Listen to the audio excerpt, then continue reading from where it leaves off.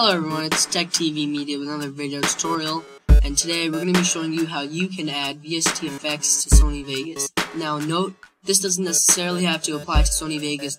Basically, we're just showing you how you can get VST effects on pretty much any audio processor or editor in your system. So the first thing you need to do is go over to the Options tab on the top of your Sony Vegas project, and you're going to go down and click Preferences. Now once you get to this Preferences box, you're going to go ahead and try to find VST Effects tab, which happens to be right here, but it can differ depending on your computer. So here, you're going to specify your VST folder. All you have to do is click Browse, and this little thing will pop up. Now, but by default, most computers have their VST folder in the C drive. Then you're going to go down to Program Files 86, and then you're going to go down and you're going to try to find VST effects. Let's see. Oh, so here it is, VST Plugins. And then you're just going to click OK, and it's going to refresh, and it's going to add some VST effects. Now this may take a moment. As you can see, it's loading all of them. And here are my VST effects that I can add by just clicking Apply, then OK, and once I add a video track, and an audio track, click on this little icon right here. Now I can go right here, I can go to the VST, and find all my VST plugins right there.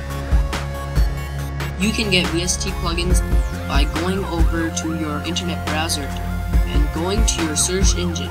Here you can find VST plugins by simply typing in VST plugins.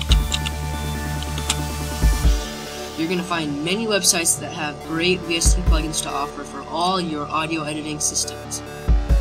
Then you can just click on any simple website. You can download their VST, such as VST effects. I'm going to click on that. I'm going to add maybe a reverb. I can download it by clicking on the download button. I'm just going to save it.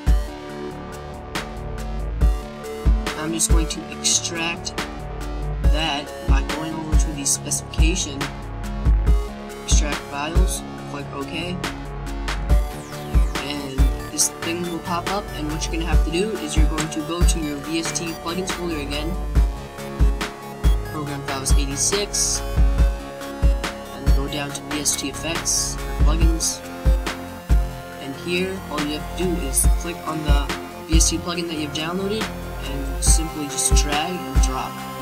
You're going to need administrator permission to do this. Now once you're done, you have now successfully added that VST plugin, so any processor or editor that accepts VSTs will now have that. Thanks for watching, and be sure to check out our next video tutorial on our channel.